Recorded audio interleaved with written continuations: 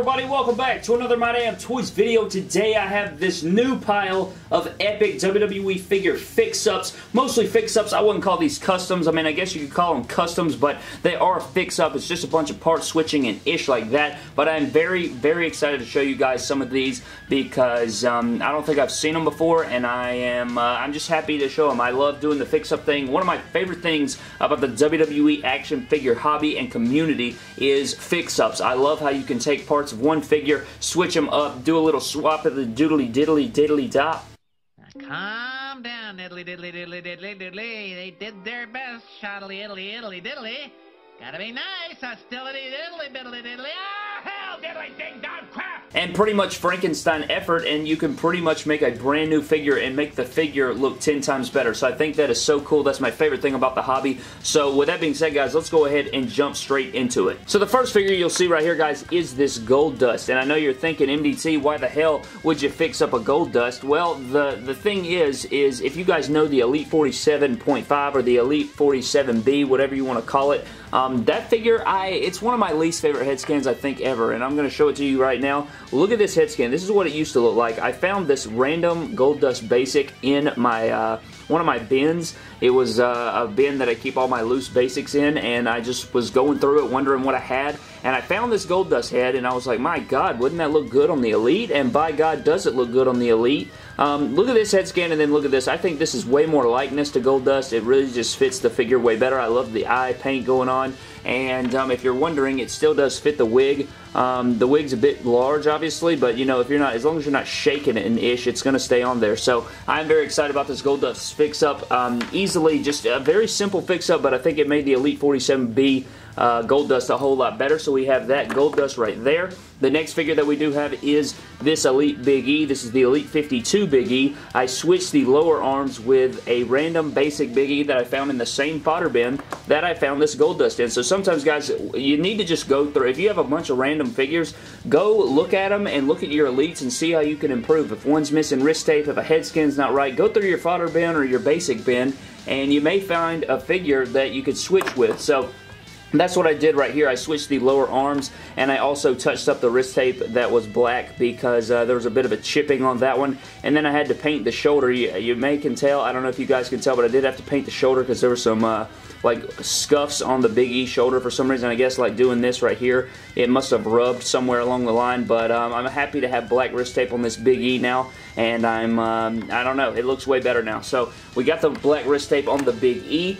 The next fix-up we have is this Elite 24 Dolph Ziggler, and what I did was switch the head scan with, you know, that stupid, like, Nikki expression. It's like the screaming head scan. It also had the really jacked arms on there. Not much of anything. I did switch the Elite 39 head scan and then some smaller arms on there. It's just a lot better looking for Dolph Ziggler. They made him way too jacked. This torso works for him because, you know, he's in shape. However, I think these arms are way more accurate. So the Dolph Ziggler is looking way better. However, on the back, he does have some scuffages that I'm going to have to do a WWE Action Figure bath to get those off. But I will probably do that later on. So I do still have to give the man a bath. However, he is looking a lot better than he did before. So that goes back there. The next fix-up that we have, guys, is this Matt Hardy. I took my SummerSlam Elite Matt Hardy, obviously the one in the white pants with the V1 shirt. He is also the Matt Hardy that we got with the, you know, the interchangeable hands, the first figure that we got with interchangeable hands, and I switched it from this head scan to the hair down head scan. I just think it looks a lot better. So, I don't know. Tell me down in the comment section below. I just think, I have another Matt Hardy SummerSlam Elite, so I figure why not switch this one since I had two of them. You know, you don't want two of the figures that look identical, so went ahead and switched it on, and I also touched up the eyebrows and the beard and the hair because it had a little bit of chipping in there. And so I did that. So we have this Matt Hardy version 1, and it looks beautiful now. Can't wait to use this in the future. The next figure that we have, guys, is this Elite, is it 61 Shane McMahon? We have the Elite 61 Hell in a Cell attire Shane McMahon where he fought Kevin Owens. And this Shane McMahon had this terrible head scan on it that was pretty much like a throwback Shane McMahon. This looks like a younger Attitude Era, early 2000s Shane McMahon. This is the head that came on the figure, and I switched it with a random Battle Pack Shane McMahon head scan because it was in my fodder bin. Again, I was just looking through my fodder bin, found this head scan, and was like, geez, that would look a lot better on the Hell in a Cell and make it a lot more accurate. So I went ahead and popped it on there. If I ever get the ringside exclusive Shane, I'm going to probably paint the rest of this hair black, get those gray touches out of there, and then pop this head scan on the ringside exclusive. I think this head scan looks a lot like a young Shane. I don't know, is that me?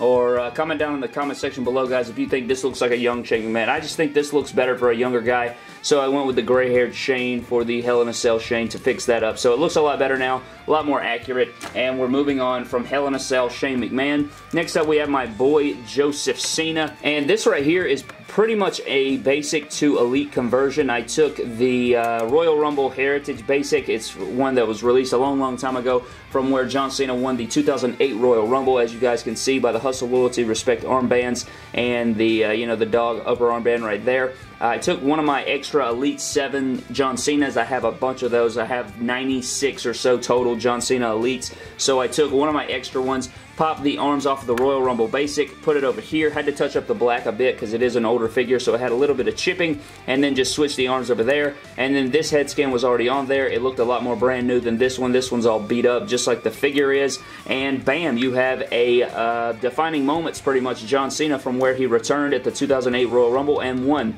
And if you guys know, on my John Cena timeline collection over across the room, I have the moment where he returned to the Rumble at the beginning, you know, when he came out at number 30, and then I guess since I have a 2013 Royal Rumble winner John Cena that's shirtless on the shelf, I might as well go ahead and add the 2008 Royal Rumble winner John Cena Elite to the shelf. So I'll probably stick this up there next to the return John Cena so that it will fill up that timeline a little bit more. So we do have the John Cena fix-up. The next fix-up we have is a Elite Edge, and this head scan, guys, looks so much better. This is the Elite 1 Edge. I put this random head scan on here because look at this one. My God, this one's just awful. I cannot stand this head scan. The Hall of Fame Edge Target exclusive has this head scan, but it's repainted. It looks a lot better. And this one just has some paint chipping, and it just doesn't look right. I like this one. You know, it's more of a pissed off look. It doesn't have the best likeness to Edge. I just like this one a lot better than his other head scans because Edge is a natural heel. He's a lot better as a heel, so I want my Edges to have, you know, a pissed off looking face. So we do have sort of like a black Spider-Man 3 movie attire going on. That's what it sort of reminds me of here, but that is the Elite Edge fix-up. Moving on, we have a quadruple fix-up right here, guys. We have the 2 Uso figures, and you guys can tell that I did take the Elite 54 Usos that I had that we fixed up on WWE Action Figure Surgery where we made our Bloodline Roman Reigns. I took my 2 extras and I switched the shoes with the brand new Elite 64 Usos, so now the Elite 54 are in all white attire looking absolutely fresh to death. I love the way this came out. The white shoes fully complete the thing. You remember they were red, so I did completely switch those, so now we have an all white Usos attire. And then I took my fix-up, you know, I bought 2 Jimmy Usos so that I can make these fix-ups possible. And now I have my Bloodline Usos in all red from head to toe. And then we have my all-white Usos. Both the jackets with the bandanas and the joggers and the shoes, guys. I mean, my God, if I could get, you know, these jackets but with white, or white bandanas to go on these guys, or even black bandanas would look epic with these. But let me know down in the comment section right now which Uso set you like better. You like the all white here? I know I got to get some white wrist tape arms for this Jimmy, so I will be getting that done very soon. However, I still think it's a fresh set of Usos here. And or do you like the all red better? Let me know down in the comment section below which ones you like better. I am in love with both of them. I think they're both great, and I'll probably end up using both of them in the future. But we do have both sets of Usos, all white and all red. And then the final figure that we have in this video, guys, is one of my favorite fix-ups I think I've ever seen, and I don't think I've ever seen this. I think I've seen, you know, I think it was either Pop Vinyl. Was it Pop, or was it some other company that made like this little miniature Seth Rollins figurine? If I can, I'll pop it up on the screen for you guys.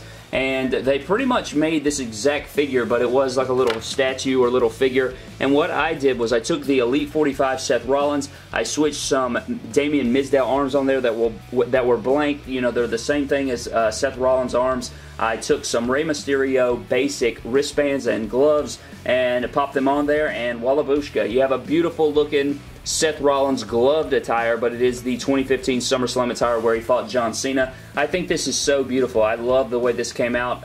The white gloves look absolutely amazing. They may be a bit small, but I don't think they look that bad. I think that it ties in perfectly with it. And I love it. I love the way it came out. You guys know my favorite color is white, so I am marking out for this Seth Rollins. Seth Rollins, one of my favorites, and I think that we completed here. So we got the all-white Usos and the all-white Seth Rollins. Let me know down in the comment section below what you guys think of the all-white Seth. So it's pretty much like his 2014-15 run when he broke off away from the Shield. He started wearing the gloves with the kick pads and the tights, and he didn't wear gloves at SummerSlam 2015, so it's basically like if he were to wear the gloves, this is what he would have looked like. But I am in love with this fix-up. I don't like I like the head scan, but it's not my favorite Seth Rollins head scan just because we've seen it so many times, but I'm still in love with the Seth Rollins fix-up here. So let me know down in the comment section below, guys, what you thought of all the fix-ups. Which is your favorite? Do you like the Seth Rollins the most? If you liked one of these other fix-ups the most, let me know down in the comment section below. But I was just doing a ton of part switching yesterday, so I was just like, you know what, this is a good time to show some fix-ups off. But thank you guys so very much for watching. Comment down below again your favorite fix-up from this video. Also, let me know which set of Usos you like better. Do you like the red or do you like the white? Follow me on Instagram and Twitter at MYDAMNTOYS. Subscribe to the channel for more epic WWE figure videos, and I will see you guys in the next video. Thank you.